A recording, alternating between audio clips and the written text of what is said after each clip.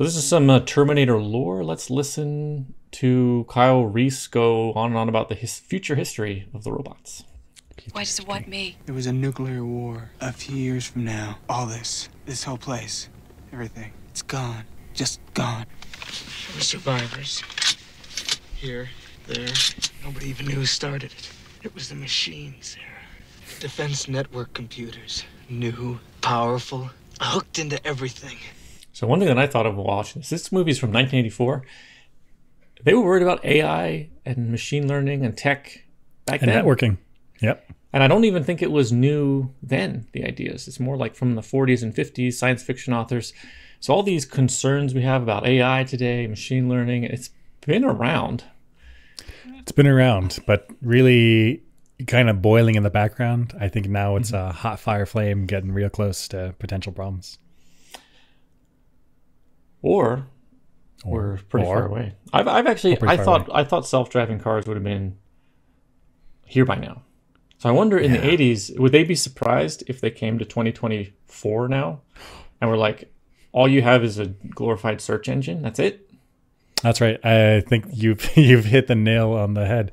They feel like they were expecting all like future cars and hoverboards, and instead we got TikTok, which was fun. But it's fun. Yeah.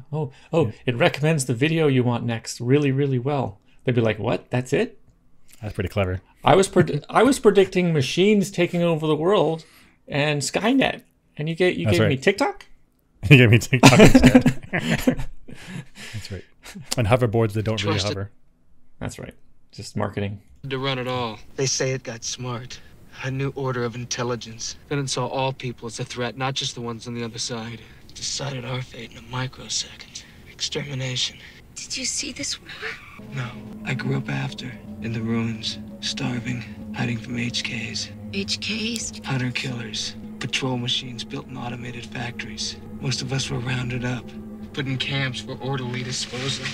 So interesting. The machines needed the humans for something. They rounded them up, put them in camps.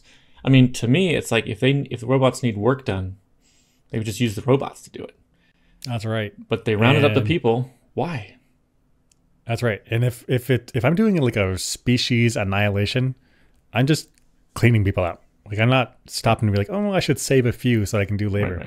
Right. I would only do that if I have to. Like this cannot be done by a robot. I need a human to do this. Mm-hmm.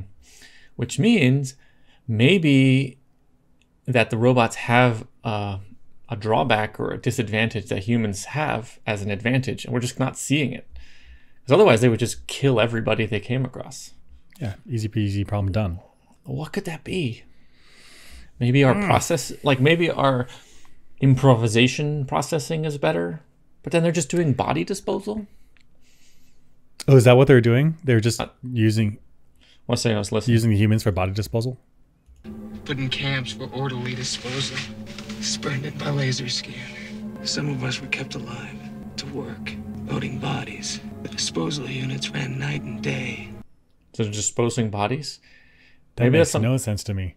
Maybe that's what the robots were telling the humans that they were doing, but actually they were using the humans in some other way that humans were unaware of. They're like, oh, this is terrible. I'm unloading bodies into a processor. But actually, I wonder if you keep the humans around in a concentration camp, in a work camp to do labor, and the labor you give them is moving bodies. However, you grab a few of them, and you get them to do the real work, whatever real work that you like really need them to be humans for. And then you keep everyone else thinking that you're there for disposing of bodies. And as far as they can tell, yeah, that is right. But you just nab one or two at a time and then get them to do the thing you need. So that was just fake work, really. Right. To keep them occupied. You keep you keep a supply of humans around, giving them a job that they can do. And then they think that that's what they're there for. Like, no. There's a real thing going on somewhere else. Oh, I wonder what that thing is, because my hunch is building the factories that make more robots, because like robots can be produced from a factory, but then if you ask a robot like, hey, build a new factory for your 2.0 model, they'd be like, what the like, what do you want? But you could threaten a human into taking their life away, and then they'll solve it for you. That's right. And humans have this imagination to be able to build things without it existing. And maybe the robots can't do that kind of imaginative thinking. So they keep them around to build and run and maintain factories for the things that the robots can't easily do. I like it. So I'm guessing that the humans built the factories for the hunter-killers. Well, they certainly built the first factories that built the robots. The question is, you're saying the robots cannot build additional factories to build the hunter-killers and additional things. I could see it. I could see it. Interesting. Oh gosh, what if humans were actually the ones that came up with the idea of the T-101?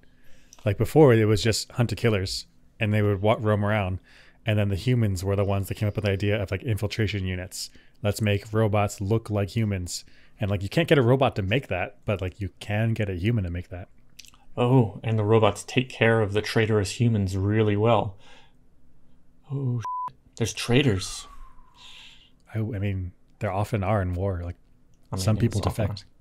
I mean, let's say you're up against super robots and they offer you paradise, and you're like, "No, I'm a human. No, okay, my bam, species." you're dead. Right.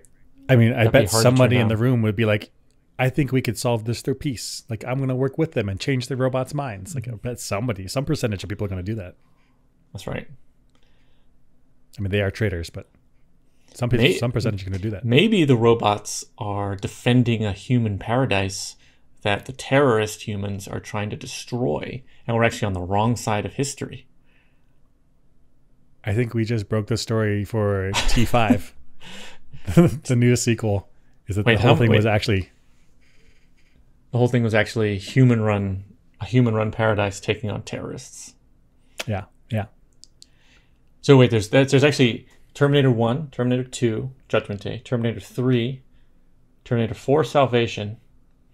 Then I think there's a Terminator 5 that was a reboot. So I think it would then be Terminator 6. Terminator 6. Terminator 6 is where we break the story that it's actually it's like the poor people versus the rich people. God damn it. And the rich people have a paradise and they're using the robots to kill all the poor people. You travel like 1,000 miles east and it's like super nice. It's just a West Coast war. And so that's also one of the reasons why they round up the people, because they're trying to convert them to the paradise side, and some of them refuse. The ones that refuse, you put them in a labor camp. Put them in a labor camp.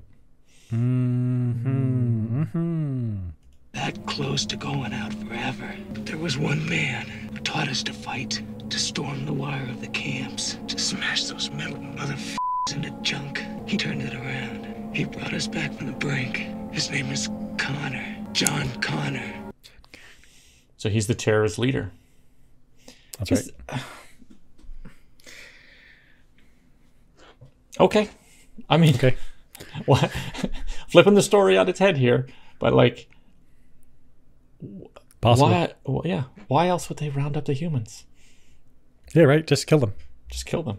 Just get it over with. Weird.